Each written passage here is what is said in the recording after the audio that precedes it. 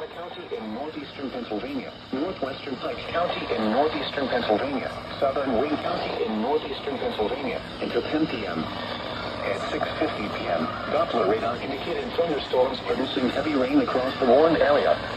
Between 1.5 and 2.5 inches of rain have fallen. The expected rainfall rate is 1 to 2 inches in 1 hour. Additional rainfall amounts of 1 to 2 inches are possible in the warned area. Flash flooding is ongoing or expected to begin shortly. Hazard: flash flooding caused by thunderstorms. Source: radar. Impact: flash flooding of small creeks and streams, urban areas, highways, streets, and underpasses, as well as other poor drainage and low-lying areas.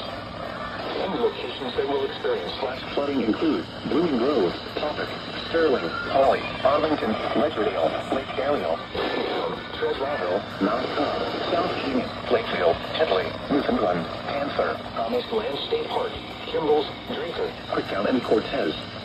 Move to higher ground now. Act quickly to protect your life. In hilly terrain, there are hundreds of low water crossings which are potentially dangerous in heavy rain. Do not attempt to cross flooded roads. Find an alternate route.